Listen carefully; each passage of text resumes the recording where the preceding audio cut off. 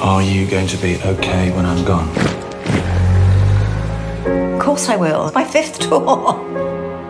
I'm Kate Barclay, Colonel Barclay's wife. We need to come up with some exciting activities to do while our service people are away. Book club. Footy club. Knitting. Knitting.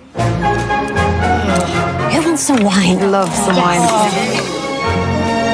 What about singing? Singing. So why don't we... Sorry. Okay. No, go ahead. Thanks very much, Lisa. That's lovely. This reminds me of when my parents got divorced.